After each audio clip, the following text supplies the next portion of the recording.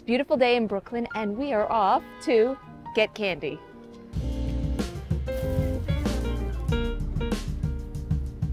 We're getting Snickers, Milky Way, and Twix. Good? I'll eat it all at once.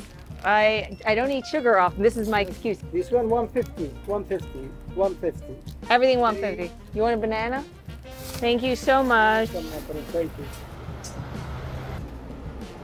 Trains, planes, and automobiles to get some candy. We are not done shopping. We're not eating candy yet. While we make the trip, I want to ask you, if you haven't yet subscribed to my channel, please subscribe so I can continue making videos for you all. I feel very weird making please subscribe things.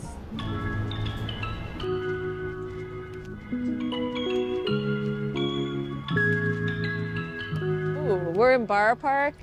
Look at this poster, stylish, stylish, and it says Sinai Yitzaten. These are new times.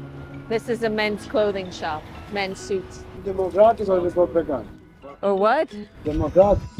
Democratic or Republican? Why? Why does it matter? We have him on the record with his political opinion. I don't get political in my show, by the way.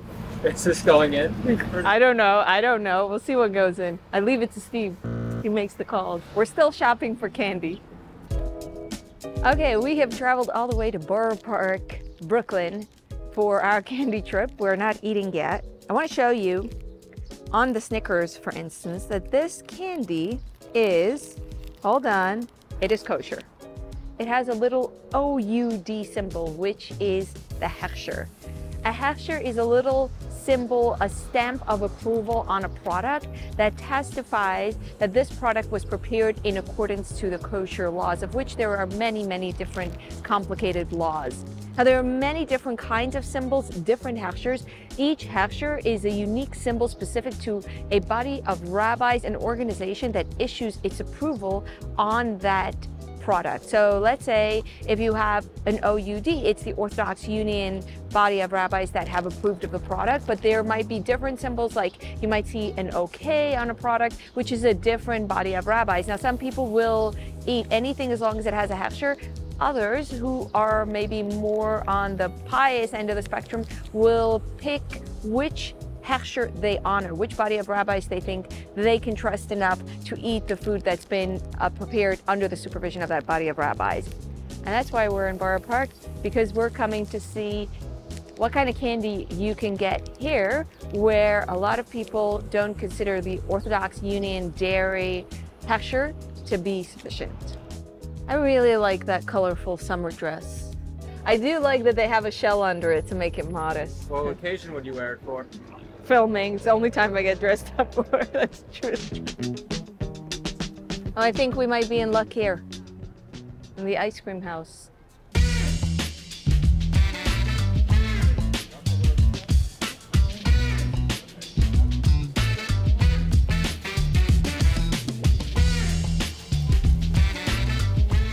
Let me see if I can get lucky with a Twix. Is this it or what? You gotta check if it has a hechsher. Thank you, Keith, for learning. There we go. That's a hechsher for you. Right there. Okay, you can eat it now. We haven't paid. Snickers has Orthodox Union dairy. Kosher ripoff version is Smirk, and that has the hechshers here. Binyamin Halevi Grubin. And the other is Usha Yankov Vestheim. I respect their approval. I'm going to be eating this. I'm eating everything. I got sugar in my coffee. I'm eating so much sugar today, I'll be up all night. $1.75. $1.75, thank you. If you want to get a sense of the experience of being in the store, think the best popcorn that you've ever smelled being popped fresh while you're very hungry. Am I right, Keith? Smells good. It smells good. Yes, what's the name of the store? Tell the name of the store. Ice Cream Center. Ice Cream Center. Ice Cream Center. Awesome. We got our candy at the Ice Cream Center.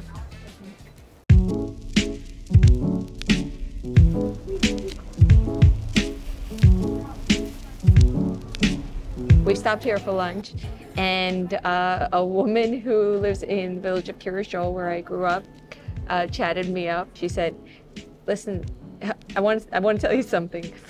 You left us, you don't like it, you need to do what you needed to do. But if you don't come back for the good stuff like the cheesecake and the flowers, then you're really stupid. I agreed with her. Frieda, you couldn't wait. You just had to unwrap the candle.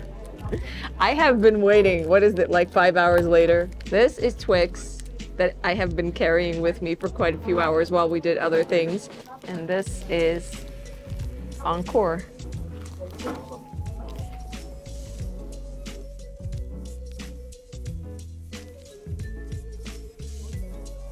The cookie on this one is softer and fresher. The caramel is more ooey gooey. So this is a little more of an experience than the Encore.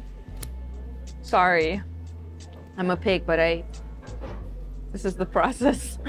Did not wake up this morning thinking I'll be licking my fingers in front of the camera. Snickers, kosher ripoff Smirk. It looks a little different. This is flat and wider than this one.